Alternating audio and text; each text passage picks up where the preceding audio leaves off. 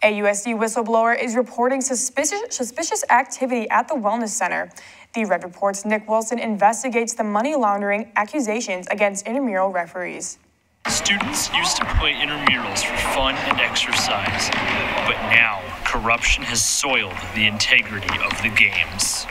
Intramural referee Sean Kuhnel denied being involved in criminal activity, but after video emerged of him practicing with players and accepting bribes, he confessed to the crime. Pretty much every single one of us. I mean, even my GA, Max, is in on it.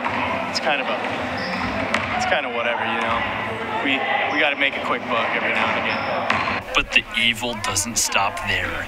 The refs also gambled on games they officiated. It's kind of a thing we all do. We all get together before the game starts, and one thing I like to do, I like to pick out a team and say, I'll give you 6.5 points. It's either they take it or not. And the refs feel absolutely no remorse for their actions. The once beautiful spectacle known as intramurals has rotted into a sick cash grab for those who don the black and white stripes.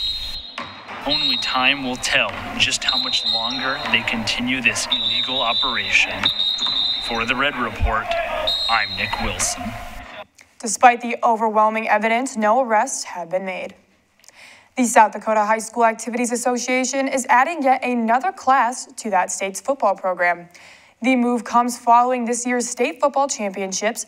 The new class is named 11 Quadruple A, and the new category is the 8th in the state and only includes the 6 Sioux Falls area schools.